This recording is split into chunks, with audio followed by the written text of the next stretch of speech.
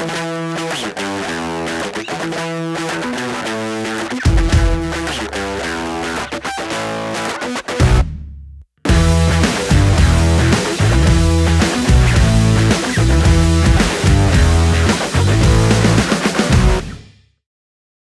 going on, RestoMods? We're at quarantine cruise number 10, and I ran into a fellow Northern Californian, Matt, here with his, what are we looking at? 69 Chevelle.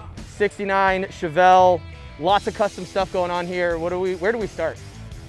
Start on the outside. I did the whole car, front to back, top to bottom. Okay, no way. Shaved off some of the trim, converted everything over to black. Had a guy custom make a billet grill, so that's different, not all plastic. Okay. Obviously some LEDs in there. Yep. And then just shaved all the trim down the side. So no marker light. Okay. No emblems. No rain. Windshield, I cut the trim around the windshield off. Yep, drip rail. Wow. Cut the drip rail off. Back glass, cut the trim off of that as well. That's subtle stuff. I didn't even notice those things. Well, and now they make oversized glass kits, and it's a lot easier to do. Okay. I did all this with original glass and then built the body out to the car, to the glass. That looks great. I didn't even notice that when I first looked at this car, but it now, I mean, I see why it looks a little different when you see it roll up. Yeah. The little subtleties. Because this is normally like a little hump right here too, where the drip rail is, where I shaved all that out. What do we go with the wheels and brakes here? Wheels are super cool. Got Forge Line wheels and then Wilwood disc brakes. All the way around. Yeah. Cool.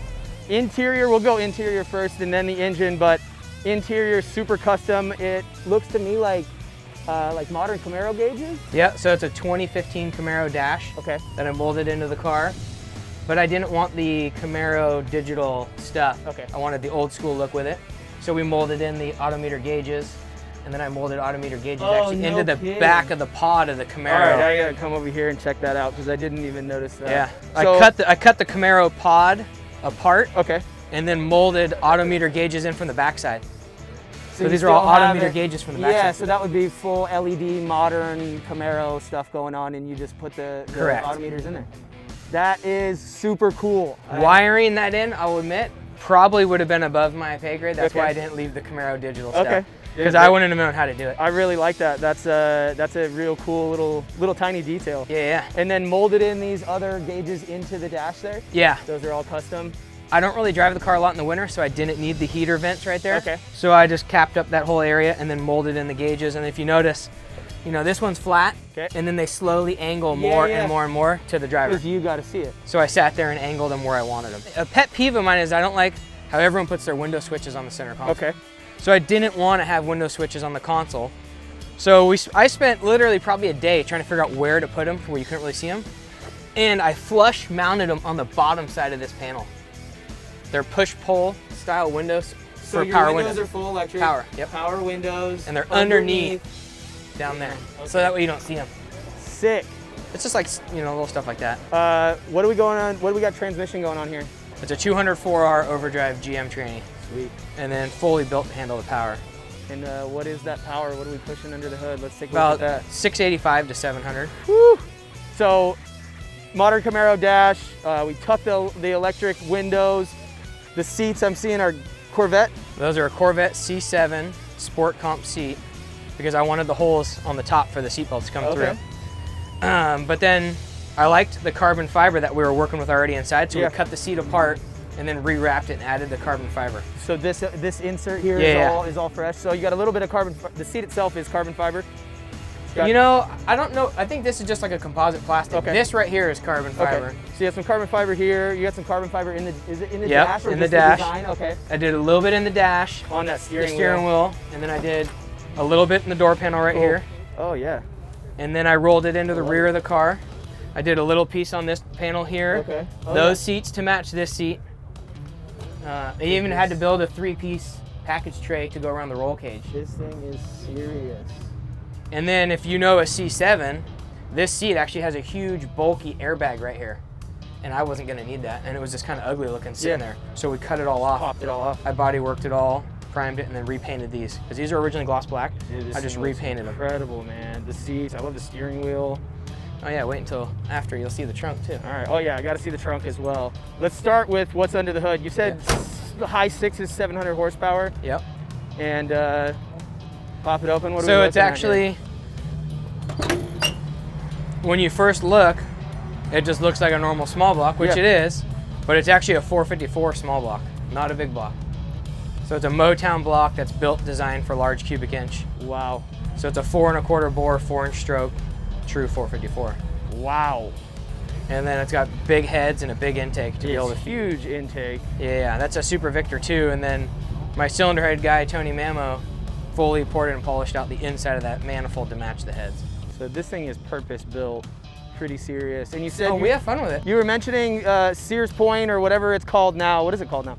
God, I don't even know. Okay, It might just be called Sonoma. So we're both from the Bay Area. Sonoma Raceway, is that? I think that's what it might be called. Used just to be Sonoma called Raceway. Sears Point or whatever it is. You get this thing out there? I used to run it a lot out there. I haven't recently. Okay. But with this setup, it should be running around 1020, 1030. Wow. And we were talking about no chrome on this car at all. Yeah. So I ran it for about 10 years with all the chrome. Okay. So the bumper was chrome. I had polished wheels, the chrome drip rails, Okay. the chrome around the windshield.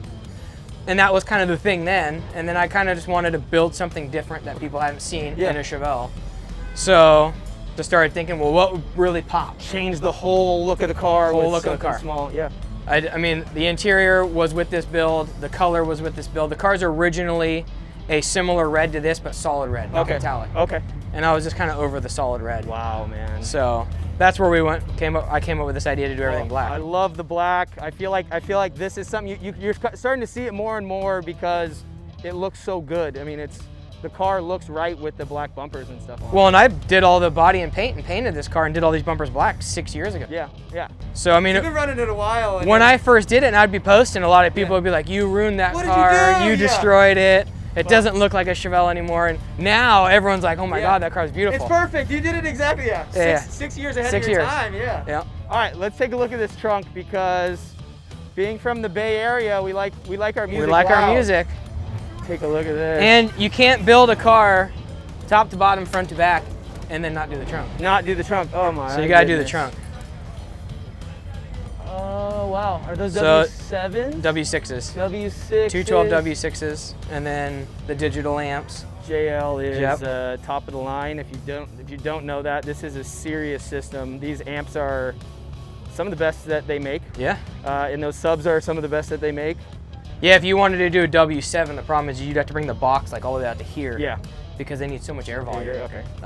So my buddy who built that is insane. Yeah, my buddy spec'd out the box and everything. And it actually goes up the step. So Chevelle has a little step up in the trunks. So he built the box to try to make it as far forward as we can because I wanted to have some trunk space. Yeah. Wow. And of course, you went with the carbon fiber in the trunk as well. This is where I first went with the carbon fiber. Okay. We built the trunk first, and I really liked this stuff. So I wanted to put touches of it in the interior. Okay. And that's kind of what I rolled it off of. Dude, this thing is full of surprises. So cool. Matt, thank you so much for chatting with us. Appreciate it, and keep on cruising, man. Yeah, buddy.